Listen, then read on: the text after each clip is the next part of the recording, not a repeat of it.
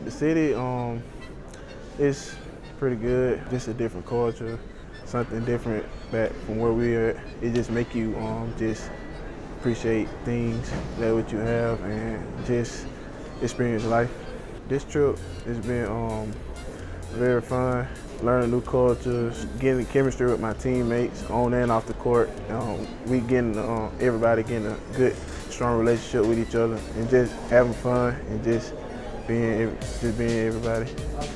That experience, it's good. A lot of freshmen don't get a lot of playing time, and for me to have the opportunity to have the playing time, and me and other freshmen, it's pretty nice.